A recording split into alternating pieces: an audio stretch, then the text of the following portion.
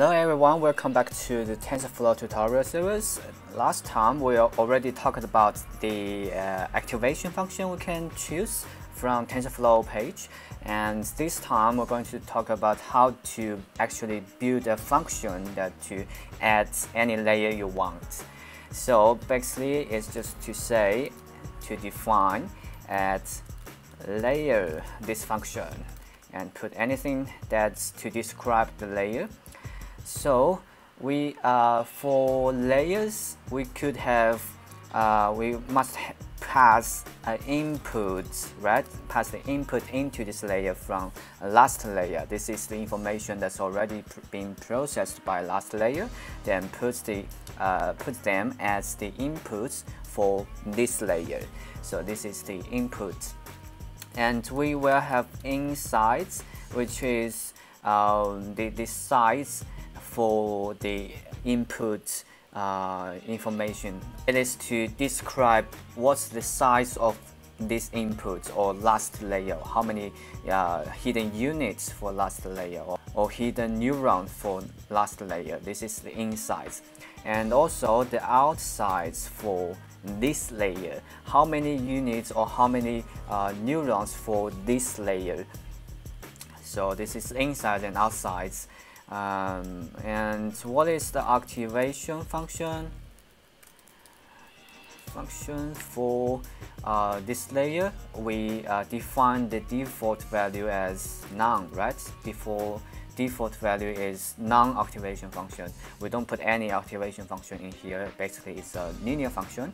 So this is all the information that we want to know to define this layer.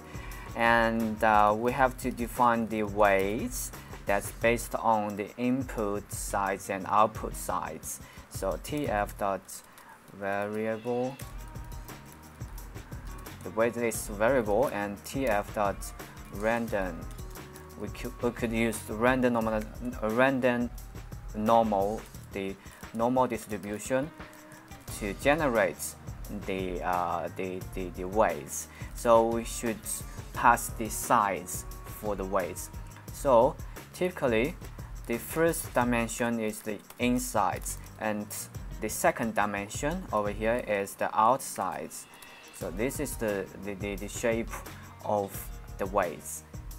Normally we use the normal value, the normal distributed or random value to generate the weights, because initial weights have to be randomized, because the randomized value could improve the neural network better than all the same value or the equal value. So as the same as the bias. Yeah, because we capitalize the W, because this shape is a two-dimensional shape, so we capitalize the W. But for the bias, it's one-dimensional bias, so we just use the lowercase of b. Variable tf dot 0.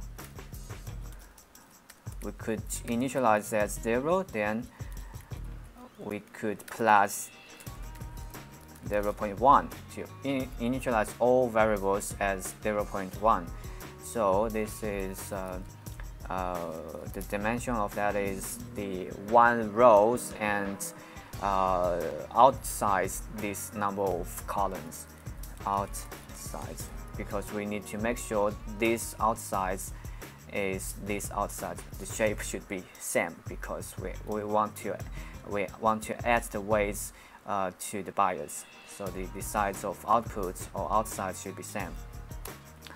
And the compute process is to compute W times X. This is the matrix multiplication, and then plus the bias. That is to say, the TF matrix multiplication, we could have inputs. This is inputs over here times the weights. So we put the weights next to the inputs, and then plus the bias. Yeah, this is weights times the input x and plus bias. That's all. And then we could define, if I show you this picture again, we define the weights and define the bias, and then calculate the weights with bias with the x, and then pass the value to the activation function. That is to say, we already calculated this one. Then we're going to calculate if activation function is none, then we do nothing about the activation function. So the output is wx plus b, right? Else output activation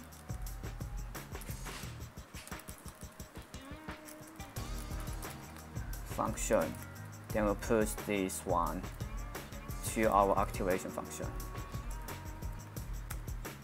Then return the output. So that is, we already defined this Addlayer function. Then this one is ready to use. We'll use this Addlayer function later on in next tutorial and next example. So see you soon. If you have any questions, just leave the comments as below, and if you like my video, then you can subscribe to my channel and to access more TensorFlow or machine learning tutorials. So see you next time. Bye.